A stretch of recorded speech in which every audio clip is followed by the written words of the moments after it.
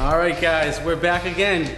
And I'm here with Gus, and we're gonna be going over the power clean, one of my favorite movements. The power clean is a very explosive movement, and we're gonna show you how it's done. So what Gus is gonna do, he's actually gonna show you the full thing here, the whole kit and caboodle. All right, so go ahead and show us a real power clean, and then we'll break it down. Good, all right, give me one more here, give me one more, just so we get a good idea of what it looks like.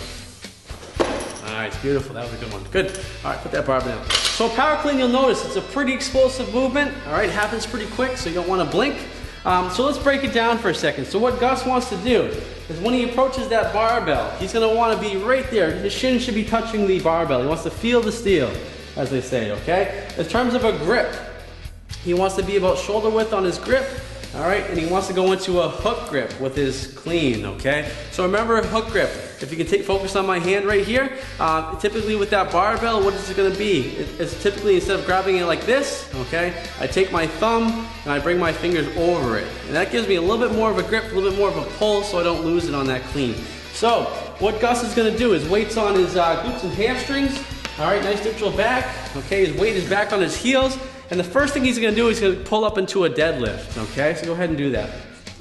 Yeah, pull up into a deadlift, good, right, just like so, good, perfect. So that's the first movement, all right? Typically it'd be a little bit quicker, but that's to show what it looks like, that's good. So the second movement would be going into a deadlift into a high shrug, okay? Straight arm shrug. We'll go ahead and show what that looks like with 70 pounds. Nice, good, yep, one more here. Nice, good, perfect. So that's what that looks like. Second part, we're gonna go into a high pull, which is the third pull. All right, he's gonna go down, he's gonna continue up. Bring that barbell close, just like so. Okay, one more. Nice, good.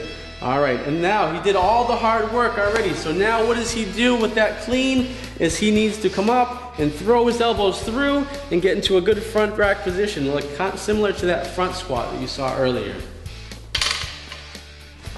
Nice, good. Remember the rules of weightlifting.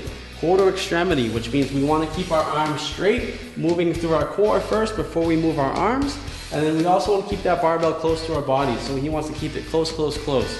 So when he comes up into his clean, he wants to pull right about in here. He doesn't want to go any lower than his knees, all right? If he pulls before it gets to his knees, that barbell's going to be too far out, okay? If he keeps it close and he pulls about here, or up anywhere between here and here, he's in a better position. So show us what that looks like, Gus. Yeah, beautiful. Look, see how I kept that barbell close? By keeping it close, he stays efficient and he's able to pull more weight. Nice, good. Perfect. All right, guys, so that's what the power clean looks like.